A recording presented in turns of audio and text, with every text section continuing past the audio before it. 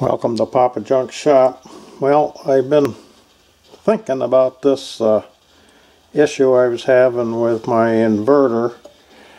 When it gets to 15 volts it shuts down, and these controllers don't react quick enough. You know, when I shut a big load off and it just goes down to the idle mode, which in my case is around 20 watts, I think, is all I use when the stuff that's hooked into it, you know, is on standby, and the few things that run on it don't require much.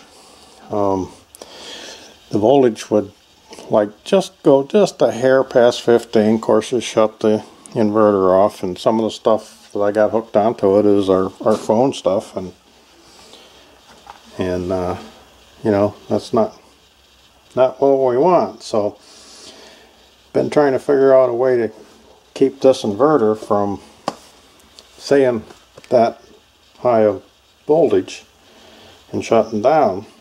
And I got thinking way back when I was a young lad and they first come out with the 7812 three-leg regulators. We used to use them in a lot of stuff. I still do. And sometimes we want like a 7812, we want a little more than 12 volts. We can put a diode in series with it and get like, depending on the diode, 12.7 volts. And I thought, I wonder if I could do that with this. So I set up a little experiment. Thought I'd show you guys. Because my inverter is still hardwired in for the remote, I didn't make it so I could easily undo it. I kind of got to do it on the garage floor here, so I know the lighting and stuff isn't very good, but I'm going to try to show you what I come up with, and I think it's going to work. So I got power supply feeding in the inverter through a diode, and I got it on the negative side just because that was the easiest way. It could go on either side.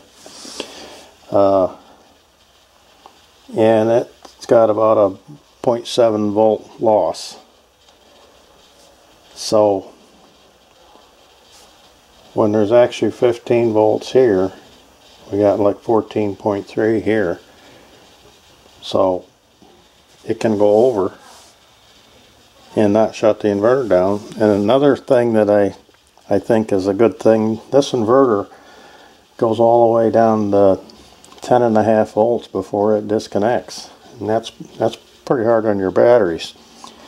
So that'll up that by 0.7 volts too. So it shuts down at 11 something. So let me turn it on and I'll show you what I think is going to be the solution. Okay, so the power supply is at 12 volts. Of course, these are really light wires, so down here at the input of the diode,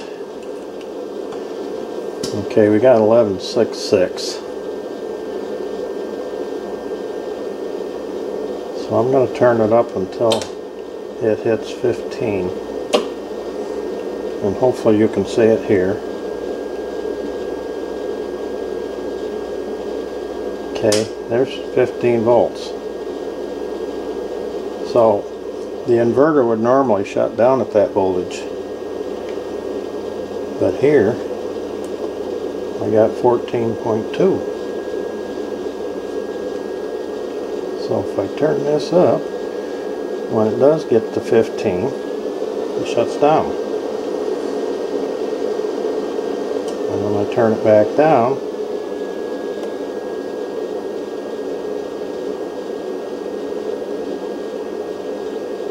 see how low it.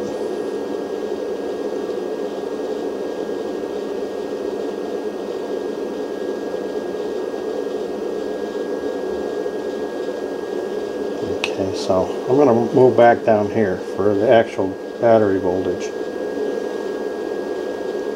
And it normally shuts down at 10.5. So it's getting ready to shut down.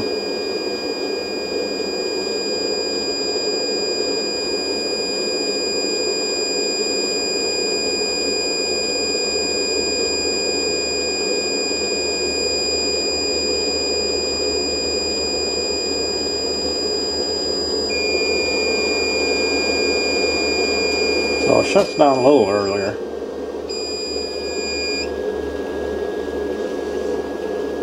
So I can run it up a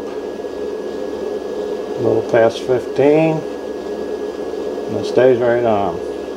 Where before it got to 15.1 and it was off.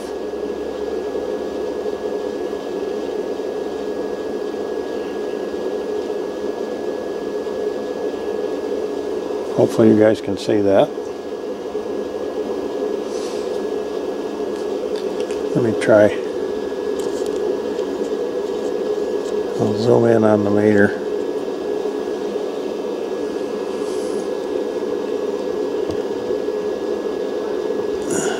Okay.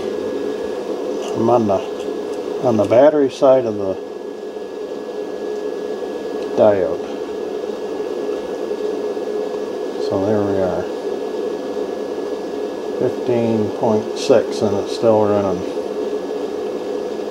Because over here we have 14.8, so and there she goes out. Of course that voltage jumps up because these light leads on this power supply. So I think that's going to work. I'm going to give it a try. And of course I'll have to mount this on a heatsink because it probably will get a little bit warm. I mean, I can't feel any heat in it there now. But we don't want it just dangling there. So I got to come up with a plan to get that mounted.